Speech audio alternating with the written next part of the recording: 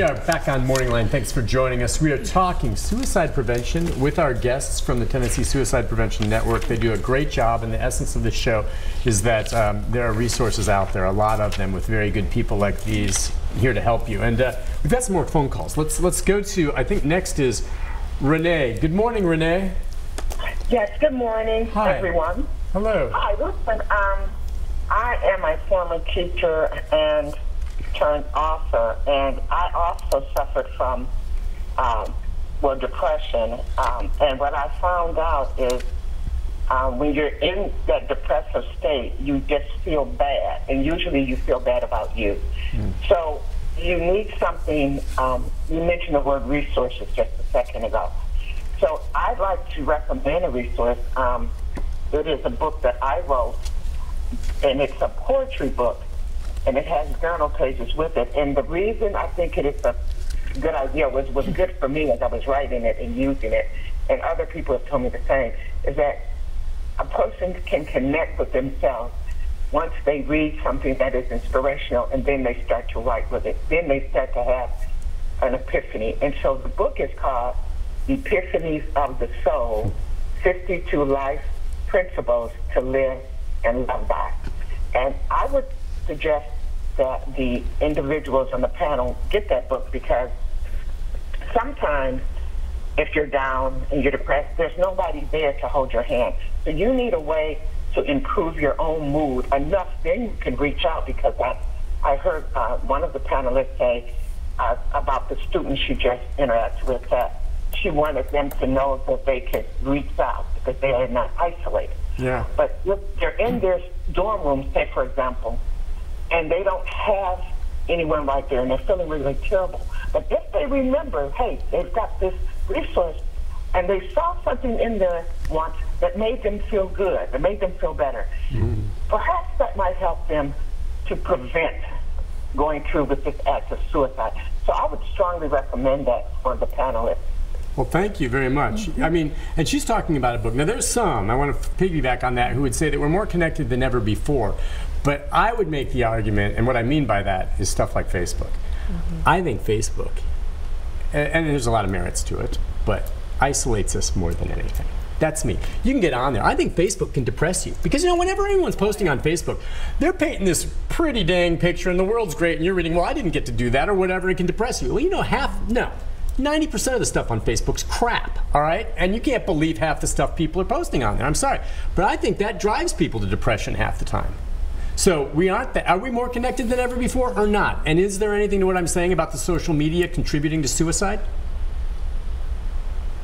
Yes. Okay, thank you. I mean, I just want to say yes, I think so. only because, I mean, we don't have conversations as much anymore. We don't talk on the phone. It's just telling and bragging about what you've done. And it definitely can be isolating. It definitely can be triggering for a lot of folks who maybe have those, maybe are isolated and say, oh, hi, Timmy on the other side of the country is doing all these magical things. Right, it makes you feel more isolated. It can, I agree. for sure. So what's really important, and what we try to do at TSPN, is try to, with our social media, put out those positive messaging, making sure that everybody is aware not only of the National Suicide Prevention Lifeline number, that 1-800-273-8255, the text line. So because we don't talk on phones anymore, we might want to text if we need that help that we need. So once again, it works the same way as the National Lifeline number, but if you text TN, like Tennessee, to 741-741, it'll be responded to in a matter of minutes. Really? Yes, so sir. what was that? I think that's great. What do you do? Because again, social media can also be a wonderful tool. Exactly. So, all right, so if you, so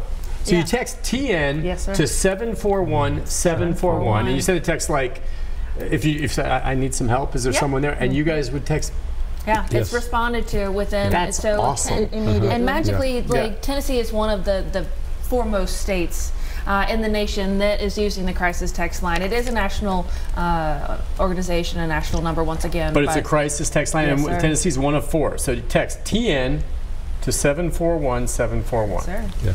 Well, it's being used all over the country, but Tennessee, because we have publicized it so much, it's being used so much in the country, and so So we're real excited about that. And so I really think that for folks that really want to get involved, you can go to our website at tspn.org, not espn.org, and people remember that. Yeah, but that'll help. Exactly. And there's on our homepage, you'll see Get Involved, and then they can just fill it out, and we can send it across the state to folks that are wanting to get involved. And so, yeah. And Nick, another example of a resource directory that we compile for every region of the state, with almost every possible look at all the outreach support resources. It's also available to every citizen. So this lists psychiatric hospitals, all the crisis lines. How does someone get one of these pamphlets? It's on our website. Okay, the information. Now, if someone, there are people out office, there that we hand them out when we have you go to different when we have presentations and trainings. Absolutely, we hand out a lot of written empirical researched material for folks to know, because we want to look at the prevention piece, we want to look at the intervention piece, and then we want to look at the postvention piece when things do happen. Sure. So I think we are a very fortunate state in terms of tools and resources and a network available to us, want to offer courage, offer inspiration, and offer hope to Tennesseans. And despite everything we are doing, we continue to have folks who take their lives, but we want to continue to be there. Do you see a change in obviously Tennessee and with Fort Campbell and the veterans committing suicide? And that's just such a tragic byproduct of what happens when some of these folks come back from overseas. And I remember there were some studies, a year or two ago, that it was just disturbing, the rate of suicides. Some of those soldiers coming back to Fort Campbell. Now, I mean, do you deal with that? And I guess many of them come back, and there's a lot of reasons for it, post-traumatic stress and all that. What about for veterans then?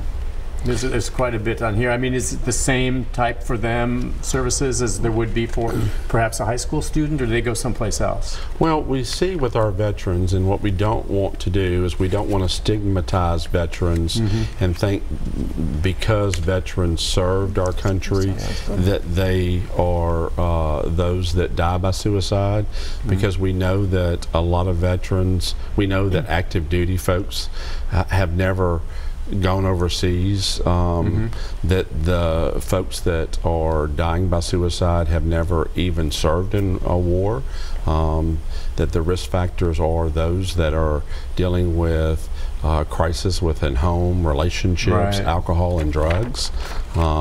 We've seen those numbers in our country. Actually, instead of having 22 veterans die by suicide, it's now gone down to 20 veterans. One suicide is one suicide too many. We've created the first veteran and suicide statewide task force just recently in our state, and so we're working on a statewide plan.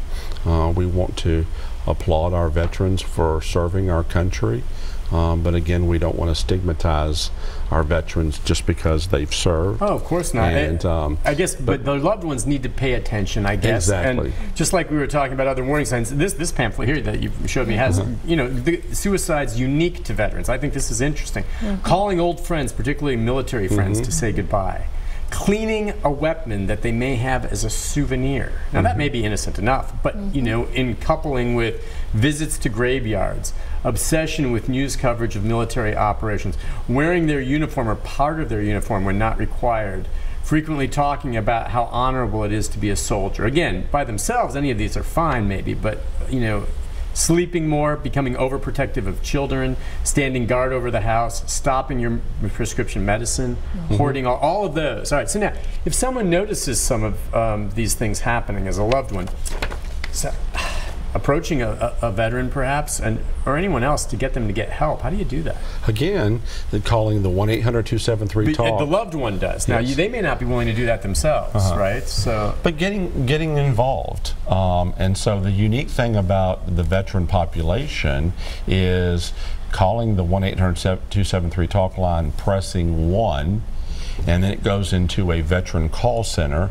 There's 2 locations in the country, and they can pull up that veteran's screen and find out when the last time they were seen at the VA or an outpatient clinic. They can find out if they were ever if they were on any medication, if they have seen someone, and they can triage that person, that a suicide prevention coordinator or manager in the local area will follow up with that family the next day or that afternoon. And so that's where they're saving lives. And so it's amazing what's been going on with that population. That's good that that's gotten a lot of attention too. Listen, we'll take a break. We'll come back, our final segment, where we can touch on the main points you want to leave with our viewers, and we'll put up some of that information. Again, we'll make sure you have the number for the National Suicide Prevention Hotline as well. So if you have any calls, questions, last segment coming up with our guests right after this. Stay with